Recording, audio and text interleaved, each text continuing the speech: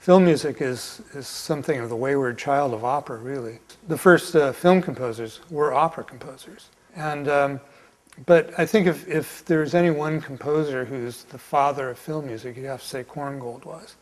And he certainly brought his operatic tradition to film music. What happened over the years is that, you know, in terms of grand spectacle, film essentially eclipsed opera.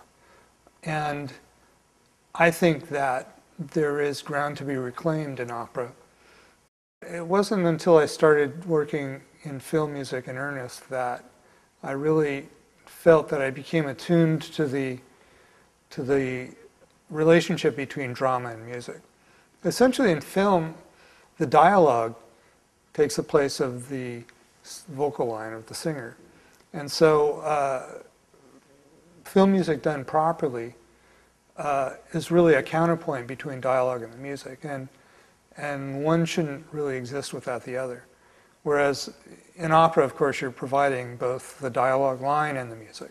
So as I did more and more film music, it seemed to me that the place to take it further is to expand into opera. And, you know, as an artist, opera is the ultimate statement because it embraces all of the arts. You know, the visual arts, dance, poetry, and drama, and of course music. And in music, it embraces, you know, choir, so, you know, soloists, full orchestra, and within full orchestra, of course, chamber combinations. I've written an oratorio prior to this and several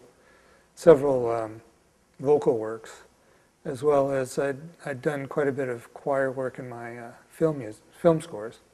But this is my first opera. But you know, it was 20 years in the making. I mean, I had the idea of an opera that begins on let's say Juan Perón's balcony, you know, quite a while ago. From a purely theatrical point of view, which also lent itself well to a portrayal of Latin American history, was the idea of having a riot in which dancers in choir could you know, essentially perform a ballet.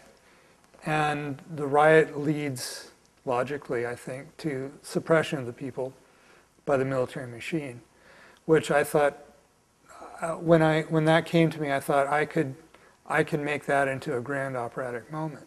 My approach was to concentrate on the drama. And as such, drama, I think, if there's a compelling story, it will allow the audience to go into musical regions that they may be reluctant to go if it's merely a concert piece.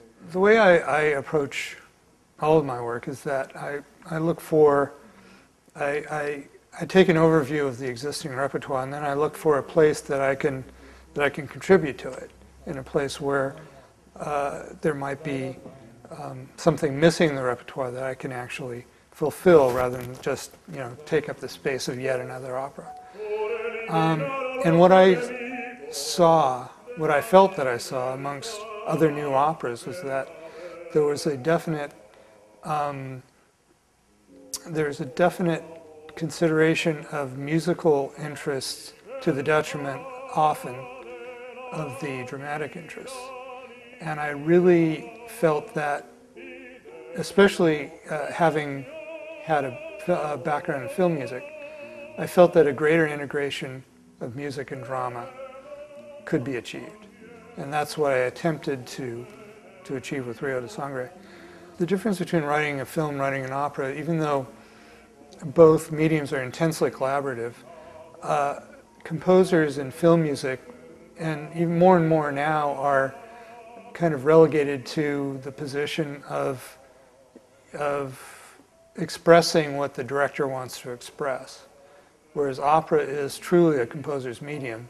And the other big advantage for me is that salsa music really has not changed significantly in the last 60 or 70 years, such that one could place this opera in the present day, and one would hear merengue music, or they could place it in 1950, and you would hear merengue music. And so the source music then didn't limit any particular director from placing Rio de Sangre in a specific time frame, or a non-specific time frame, which Paula Swazi is looking for, something a little more nebulous than, oh, that's 1964, or something like that. And so I felt pretty lucky to have discovered this combination of elements that I thought I could really contribute to in Rio de Sangre.